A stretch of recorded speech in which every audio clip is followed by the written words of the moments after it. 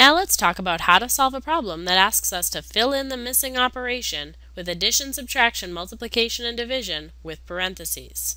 Here we're going to be filling in this blank with either addition, subtraction, multiplication, or division.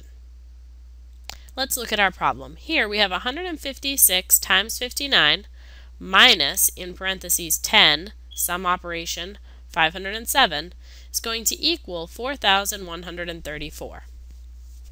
Now, since whatever is in our parentheses is separated by a subtraction sign from this 156 times 59, we can start with doing our 156 times 59, because whatever our answer is here, we will be subtracting it from whatever our answer is for this multiplication. So let's start simplifying. 156 times 59 is 9,204. Then we're going to subtract whatever is in our parentheses, and we're going to get 4,134. Now, what number can you subtract from 9,204 to get 4,134?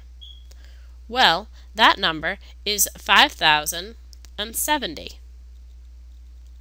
So, whatever is in our parentheses is going to be equal to 570. We know that what's in our parentheses is 10, sum operation, 507. Now, which operation should we fill in here? We need to get 5,070 from 10 plus, minus, times, or divided by 507. Now, plus, minus, and divided by will all be much too small to be 5,070. So let's try multiplication. 10 times 507 is in fact 5,070.